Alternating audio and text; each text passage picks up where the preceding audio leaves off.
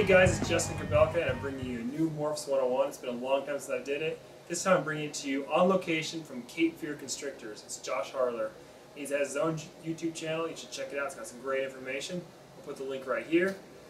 And I'm going to let you show him. This is a Coral Glow Yellowbelly and just a great double coat on morph. Of course, Coral Glow is a huge favorite of mine anyways. The Yellowbelly takes it to the next level and gives you a whole spread of morphs that can be done with it. So I'll let Josh tell you about it now. Hey, Josh here. This is clutch number 3 of the season. This was a very anticipated clutch. I bought my Coral Glow male almost 2 years ago, and unfortunately he didn't produce for me last year, so this is my very first clutch of Coral Glows, and you know, I'm very happy with the results. So we're going to go ahead and take a look at these, and I'll show you what we got. Just go ahead and start with the pride and joy here. This fella is a Yellowbelly Coral Glow, and I think he is just amazing. I mean, look at those colors. Look at that orange. It's just fantastic.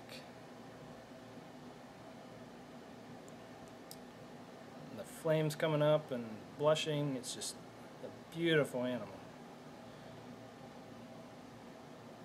And with my Coral Glow being a male maker, this little guy is a male. And in addition to that, we have this guy, also a male. And Justin and I have been trying to figure out exactly if this guy has any yellow belly or not. We're not entirely sure. We think he might, based on some of the flames and belly pattern. But I think we're going to have to wait until he sheds out to be certain. He's a good-looking male. And the Coral Glows are just gorgeous as babies, and even as adults, but especially as babies with those deep purples and oranges.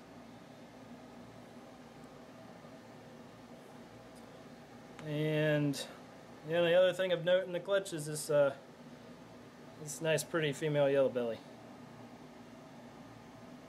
You have some interesting side pattern going on there. That was the only girl in the clutch, is that right? That's right, yeah, we got 4 males and 1 female. 2 male normals. How about that? This is a nice looking Yellowbelly, I think. Got the standard Yellowbelly belly.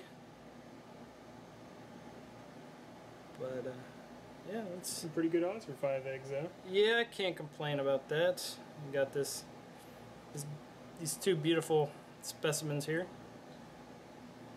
So, yeah, very excited to finally be hatching some Coral Glows out here, and I can't wait to see what else this gene does for me in the future.